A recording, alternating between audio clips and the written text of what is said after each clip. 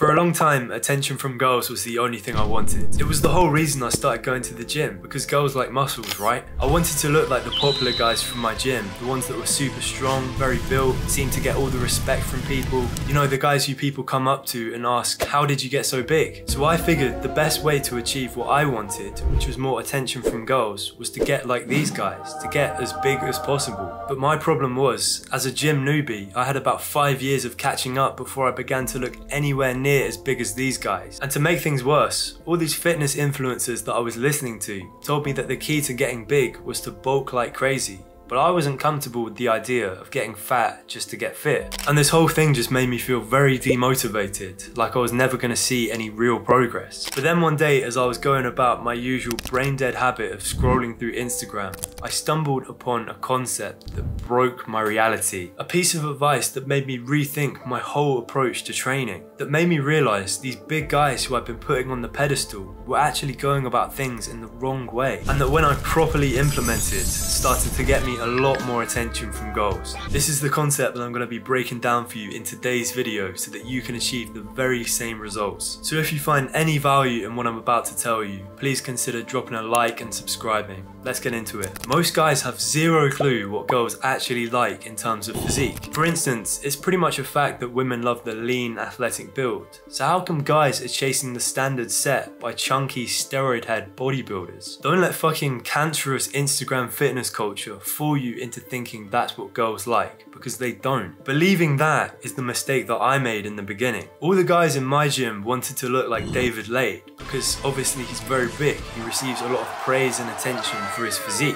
So people naturally think if they get as big as him, then the same compliments and validation is just going to come flooding in. And in a sense, they're right. They probably will receive more compliments, just not from girls. By trying to get as big as possible, you have optimized your looks for the male gaze. You look good to another guy, not to the majority of girls. Which is totally fine if respect from guys is the main thing you're after, or you don't mind guys checking out your body. But you have to know, girls don't like the meathead look. Instead, you need to train the female gaze in mind. 9 out of 10 girls will prefer the leaner, athletic look, where there's still some muscle, but they're maintaining a lower body fat percentage. And that's instead of bodybuilders and powerlifters that either have a high body fat percentage or freaky, exaggerated proportions. Basically, they always pick the Ronaldo body type over the Chris Bumstead look. And that's because girls like muscles, but only up to a certain point. And this is the concept that honestly turned things around for me. The objective shouldn't be to get as big as possible as quickly as possible, which often comes at the cost of your health, but to slowly build a lean, athletic physique. Along with the realization that girls actually have an ideal body type for men, I also learned that there are particular muscles that girls prefer to look good on a guy. So by prioritizing the training of these muscles or wearing items of clothing that show these off nicely, you're optimizing your looks for the female gaze rather than the male gaze. So some of these will be based off the popular consensus in the LooksMax community, and some of them will be based off my own personal experiences with girls. Here are the muscle groups that girls can't resist. Shoulders, back and upper chest. I call this the Roman combination because when you have all these muscles on point, it's like you're wearing a chest plate of armor, like a Roman warrior.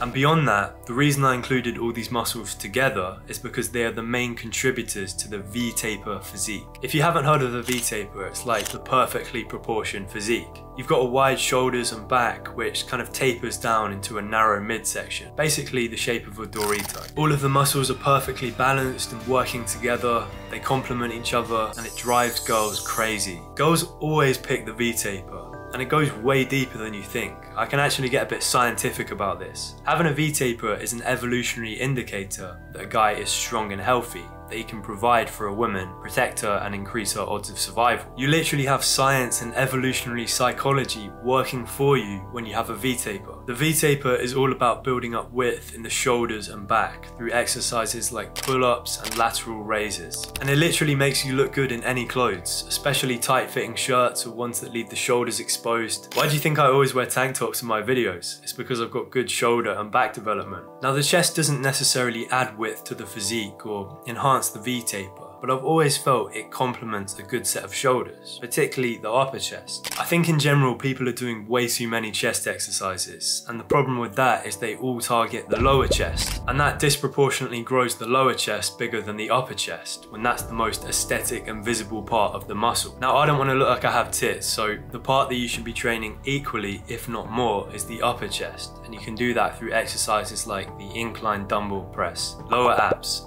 Wait, Tom, the lower abs, why not just the whole abs? That's a good question. Well, if you're training correctly, performing the exercises with good form and doing lots of compound movements like the squat and the deadlift, most guys should already have pretty well developed middle and upper abs. But the area where all these delusional eat big to get big powerlifters are always lacking is in the lower abs, because this can only be trained through specific movements. Ignoring this muscle is a big mistake, because the most aesthetic part of the abs is the V-line where the lower abs meet the obliques along the waist. Again, it's always about that V when it comes to looking good. As I said, you need to do specific exercises to target the lower abs. Just treat them like any other muscle, train them a couple of times a week. None of these bullshit ab circuits or side planks, just standard exercises progressively overloaded. Things like hanging knee raises or leg raises, reverse crunches, just performed with more sets and weight over time. And obviously for your abs to be visible in the first place, you need to keep a low enough body fat. Something to keep in mind is that whilst of course girls love abs, and if you were to ask a girl what her favourite muscle is, she'll probably say abs or a different muscle that I'll be discussing later on, is that abs tend to favour places with better weather conditions where you can walk around with your shirt off for more of the year. In the UK, it's way too cold for guys to be walking around without their shirt off. So what they'll do is intentionally cut for the summer period for all the beach days and when they can go overseas. But for the rest of the year, your abs are not going to be super visible under all the layers of clothing. So what I'm saying is, whilst we should be setting our sights on having a good set of abs, for most of the year we can get away with not having them super lean as long as we have a flat stomach. Because when asked to pick between different male body types, girls are often evenly divided between guys with super cut abs or guys with just a flat stomach. So really we can get away with either of those. But girls rarely pick the body type with a flabby beer belly that's visible even through clothes. So just keep that in mind. So if you're still watching, make sure you're focused, because I'm about to reveal the muscle that is universally adored by girls. It doesn't matter where in the world you go, women are always going to love this particular muscle, and that is the arms. Oh, big surprise. Arms are consistently rated the most attractive muscle on a guy. And it makes sense, because they've always been the first muscle people think of as a measure of strength, and it goes a long way to making a girl feel safe and protected. I'm not going to give you the conventional advice when it comes to training arms, because a lot of that advice has been influenced by bodybuilding,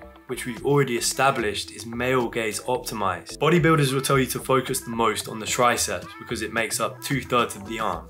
That's the advice I followed for 2 years, and I ended up with uneven arms. Sure, my triceps got bigger, but I realised when people are standing in front of you, it's not the triceps they're going to notice, it's the bicep. So out of those two, I think the bicep is the more aesthetic part of the arm and the thing that you should be focusing on more. Like, train both obviously, but I'd suggest adding in a few extra sets a week of bicep curls to make sure they're really popping. But again, I have another controversial opinion about arm training that probably won't go down very well in bodybuilding circles. But we don't give a fuck about them, we want to know what women think. And that's that girls love forearms, maybe even more so than biceps and triceps. Now it takes a lot for me to admit this, because I'm lacking in the forearm department. Like, the rest of my arm is okay, but I've got these fucking slender man wrists. I'm a fucking wrist cell bro. When girls look at forearms, they see a guy who's good with practical things, traditionally manly things, like chopping wood or fixing cars. It makes you look like a problem solver that she can turn to for help when things go wrong. In any t-shirt, forearms will be the thing that girls notice first, especially baggier shirts. You know those videos where it shows the guy with the sleeper build, where he looks really skinny whilst wearing clothes, but underneath he's actually ripped? Those guys always have skinny ass forearms. Whereas when a guy has big forearms, girls automatically assume the rest of him is big. The forearm is one of those muscles that takes a long time to train because we use it a lot. But the way I'm building up my forearms at the moment is by prioritizing exercises that use a lot of grip strength. like